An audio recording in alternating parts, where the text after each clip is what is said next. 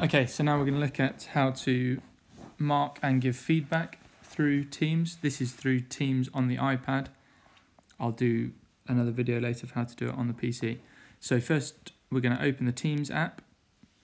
And remember earlier I'd set a task for Gareth in our shared class. So I'm going to find that class, which on the left hand side, OG Teaching GH. Go to the channel where I set the assignment. Or go to general, I think is where they'd all show.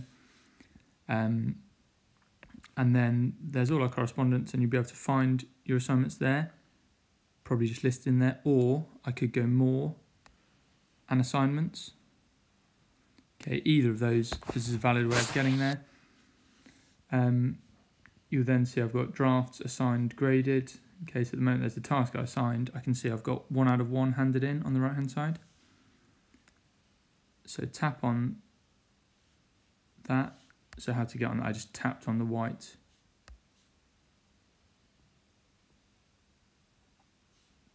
Tapped on just that white rectangle where it says assigned. And then we open it up. And you can see it breaks things down now into to grade and graded. You can see who's submitted and the status. So Gareth is handed in. So I'm going to tap on where the purple tick where it says handed in.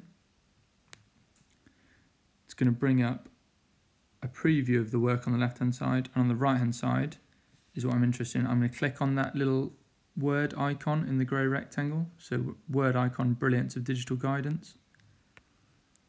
Tap on that. This is just a preview. Okay, so don't try and do anything here. Then if you look top right, there's a little pen on a page. And that opens it up. This opens it up in Word. Okay, I've got a few options now of how I can mark and give feedback. If you have a stylus that you're comfortable using, then select the Draw tab from the top middle. We can have whatever colour we like here. If you see the plus on the right hand side, you can add pencil, pen or highlighter in whatever colour you like. Okay, or you can actually, if you select one, you can use the down arrow to change the colour. So you can use the orange that we use for feedback. And then I can just mark straight on the page. Always add the date, please.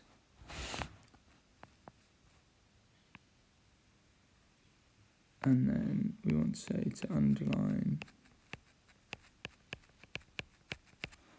And then we can give some overall feedback.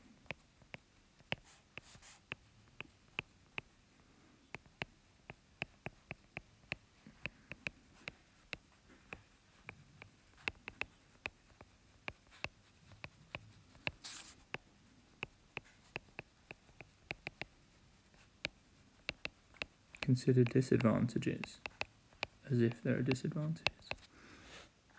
Okay, so that's method number 1, that's if you've got a stylus. Okay, if you don't, there are still plenty of options available to you. One is you could just type into the work. So obviously you can do this on PC as well in the exact same way. I would recommend doing it a different colour. Okay, so it stands out, so feedback. So this is just typed into the document. The downside of this, which is definitely worth being aware of, is if I wanted to say, for example, underline the title, then I've actually messed up the formatting slightly, as in because I've had to add a line in. So it's probably not so good for detailed comments. It would be absolutely fine and great for feedback at the end, or on a PowerPoint document you could add it as a text box. But in Word, it's probably best for just feedback at the end.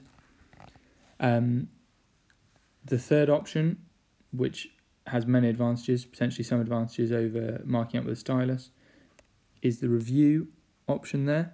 And you can see kind of just left of middle in that bar that's appeared, we've got all those speech bubbles.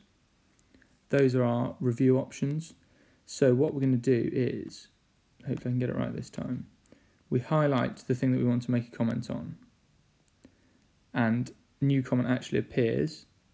We'll investigate whether that's different in a second, but I'm going to press the green plus in the speech bubble, and it comes up with me. Okay, it might change that to author in a second because I'm the one who created the document, but either way, it doesn't matter. And please always underline titles. Lots of exclamation marks for emphasis. Then I press the little envelope there to kind of save that. Okay, and then the student will be able to come in here and reply. Okay, and add comments to that. Hopefully we'll show what that looks like in a second.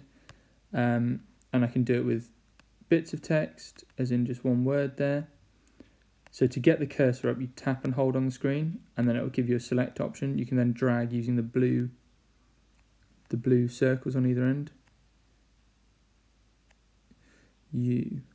And let's add a comment there. Yes. And final one, let's just add one at the bottom. So not on a piece of text, just I put my cursor on the bottom and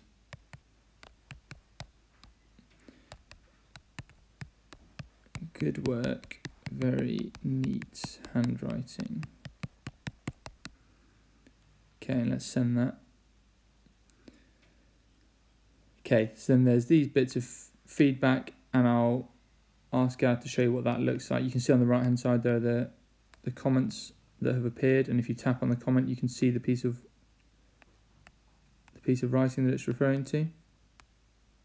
Okay, it highlights it. So that's quite effective. Like I say, I'll show you what that looks like from the other side shortly. Let's just test what it looks like when we go new comment. Yeah, exactly the same. Okay. So you can either do it using the speech bubbles at the top, or you can do it by put your cursor where you want to, press and hold, and that little black menu will appear, select, and that's the mechanics of that. Okay, so now I've marked it up to my heart's content. I then, if I don't want those to appear for now, I just press the cross top right on comments. Okay, you can still see they're there because they're the speech marks down the right hand side. If I wanted to find them again, if I just tap on any one of those speech marks, they'll appear. Speech bubble, sorry.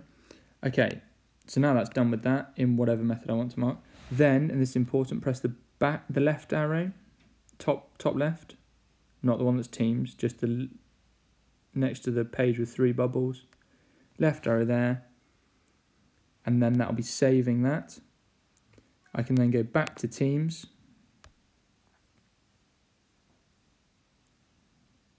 So go back to Teams, find the assignment again. So go more assignments. Go on. This assignment that I've set. So exactly the same route to see it again.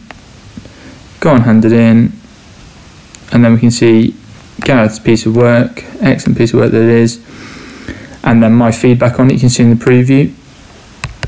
And then this is important. So in this feedback box here, I would probably tend to write, or in fact I have been writing, a grade.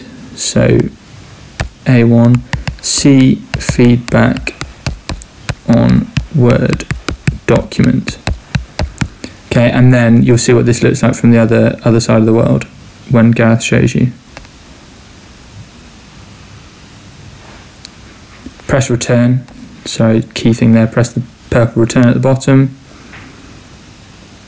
And it's taking a bit of time. It's taking a lot of time. I might go back into that and just check that that's worked.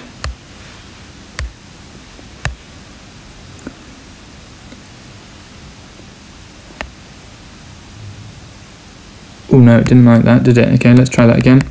So grade A1, see feedback on Word document.